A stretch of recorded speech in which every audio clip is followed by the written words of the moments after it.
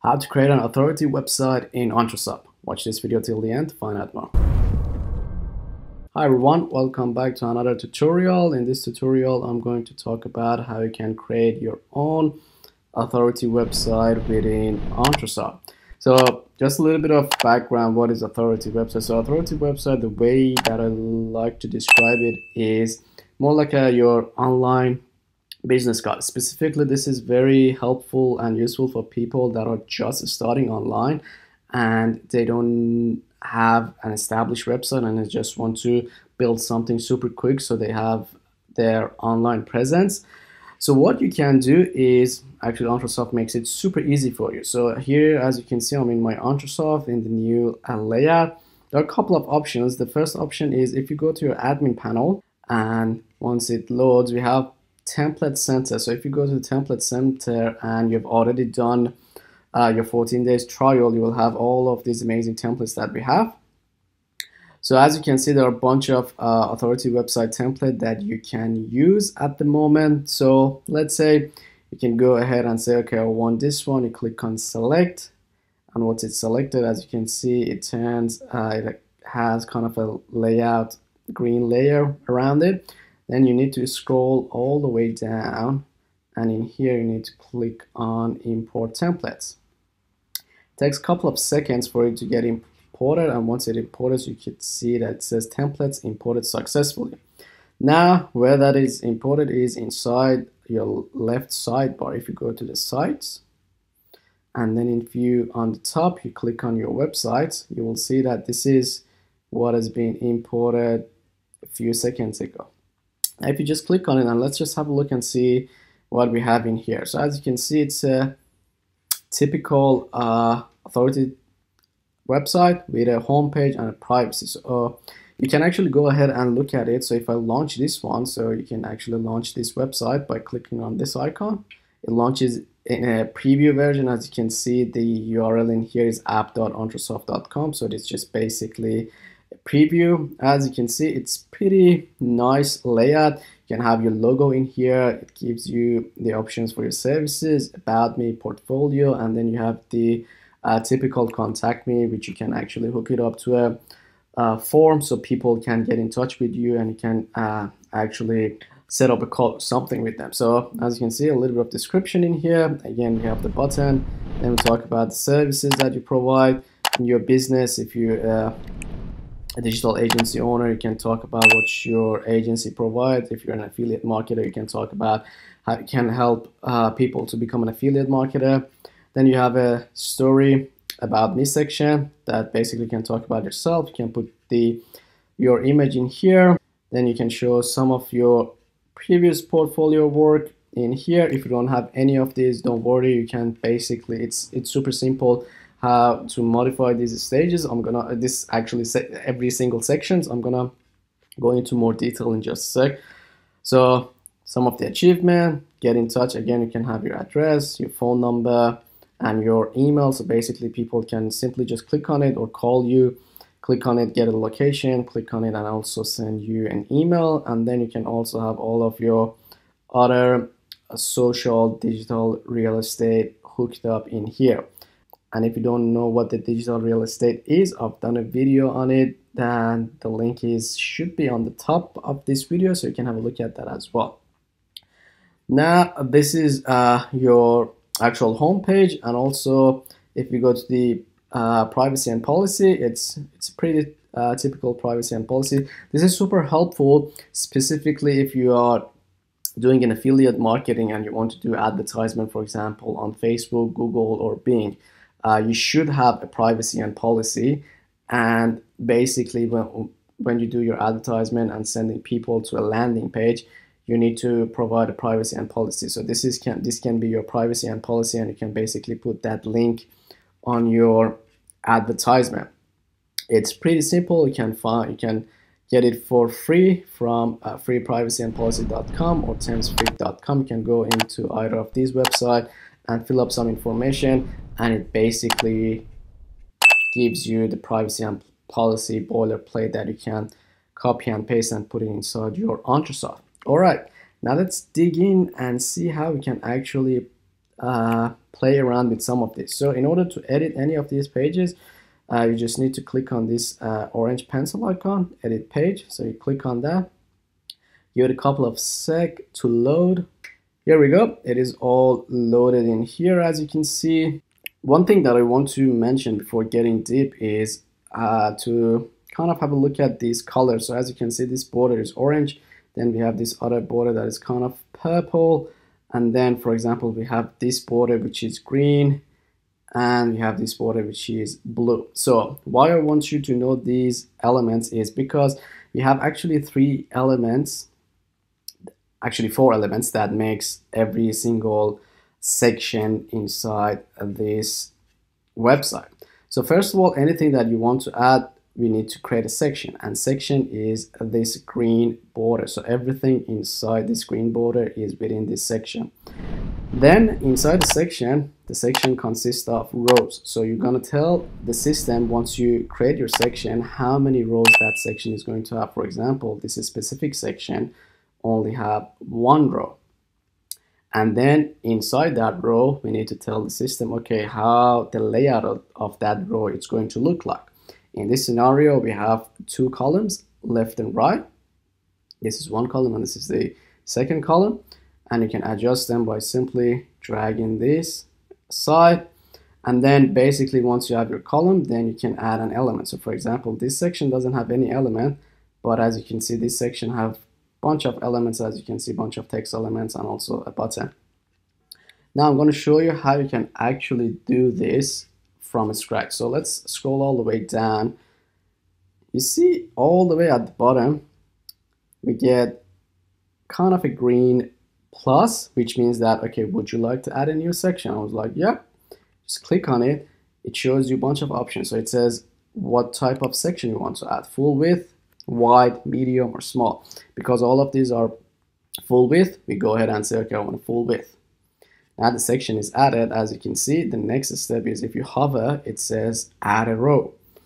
Now I click on add a row and you say, okay, what type of row would you like? Would you like 1 column, 2 columns, 3 columns, 5 columns, 6 columns, or whatever?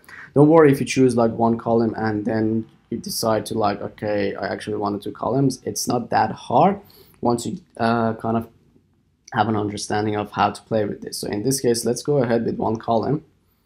So I've just added 1 column, and let's go ahead and add a text. So click on add element and I click on headline. There we go. Now we basically create our own section. Now you're kind of in the middle of something and just decided, oh, I actually want to have this text and I want to have an image in here. As you can see, it's a little bit hard to do it right now because you only have 1 column. The easiest way and the trick to do this is, you see you have a bunch of icons in here and you have kind of bunch of icons in here as well. So this is trash and this one is clone. So it basically, if you click on that, it will duplicate this column. And what you will basically get a row with 2 columns, left and right. And if you keep doing this, you will basically start adding more columns to your row. Now you can actually trash this element. And what you can do, you can add a photo if you like to, or let's say add a button. So now you have the left and right. So this is kind of like a basics of how you can actually add elements, rows, section, and different things. Now the other thing that I would like you to know is how to modify this. Okay, let's for example say that you want this button to have a different background color. So first thing first, every single one of these elements, if you want to get to the settings of them, you kind of click on them, and on the left sidebar, as you can see, this is all the settings for that element. So if I click on the button, as you can see, it says button settings. If I click on this, it says the heading settings, and so on and so forth. So for example, let's click on the button. As you can see, you can change the element name, you can change the color, so I can change it to red.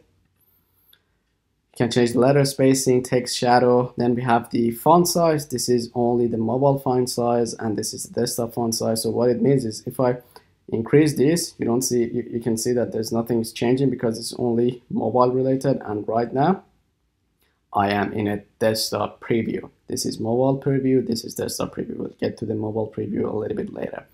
So the mobile font size doesn't do anything, but if I change this, as you can see, it makes it bigger. And as you can see, as I make this guy bigger, this kind of moves as well. You might ask why? Because both of those columns are within the same row. So the spacing, it's gonna affect them. When you make this guy bigger, because it wants to center everything within the middle of this row, it's gonna add some padding to the top and bottom of this column. So you need to consider that as well. You kind of have subtext if you want to. So sometimes you see like you have the main title in here, and then you have like a small subtitle in here. This is the font.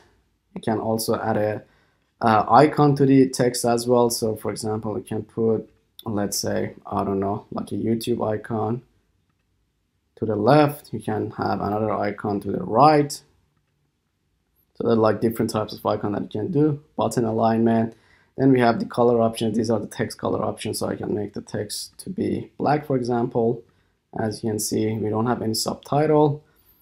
So if we go, these are the padding. So this means that how you can actually margin. So if I want to bring it down, this is how I bring it down. If there was an element at the bottom, as you can see, it is growing the column while I'm changing the margin, the bottom margin of this element, it is growing the column. And if I add a subtext, so this is the subtext, as you can see, this is where it comes, and the color is from here. So pretty much most of these elements have these similar settings. Some of them are like specific for, like for example, button, you get different themes that you can choose from. So if I just click on this, change themes to that specific themes, and then you have some advanced option that talks about the width, the effect, if you want to add shadow, and all of those other stuff.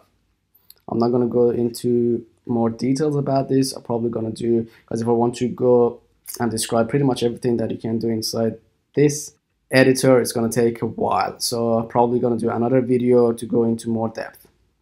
Now, another thing that I would like to mention is how does this going to look like inside the mobile. So if I just click on this on top left, it will show us the mobile preview. As you can see, this is currently how it's going to look like.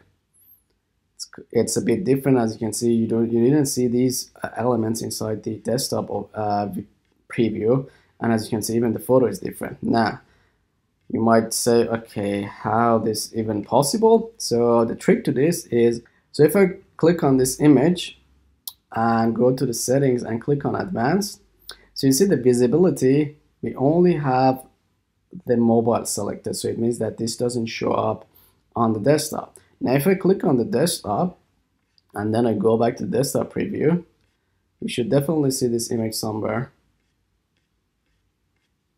showing up.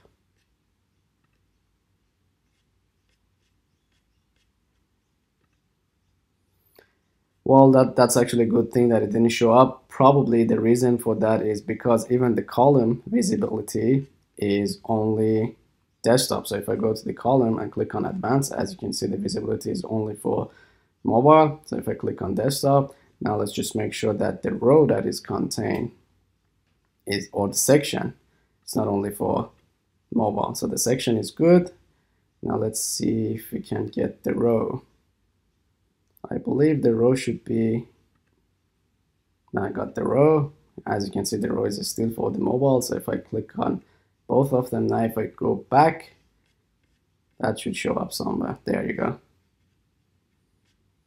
So as you can see, there's a hierarchy. So if you just make this one to be visible inside both of them, desktop and mobile, if basically the top layer, which is column, and on top of that, the row and the section are not visible for both, you will not get this visibility on desktop. So that's one thing that you want to make sure to check. Now, the last part that I would like to mention, I'm not going to go into more details on how to edit this. The last part that I would like to mention is, as you can see, we put this preview, but this is not actually your website. So how you can actually get this live. So let's go back. I'm not going to save anything. So when you exit the editor, one thing that you will see is there is no URL for you to actually give to people and say, hey, this is my website, go and check it out. So how you want to get that? If you haven't checked my other videos on how to set up your domain, there is actually an important one on how to link your domain to ENTRESoft. So if you have any question about that, make sure that you put it in the comment section. I will actually send the link for that video for you. So what's going to happen is once you add your domain and you actually integrate your domain to ENTRESoft, you can go to your settings in here and you can select domain for this specific authority page. So as you can see, I have tons of domain already hooked up to ENTRESoft, and if I just click on one of them, for example, I don't know, this one, and scroll down and hit save, there we go. Now it is saved. Now we have this thing in here.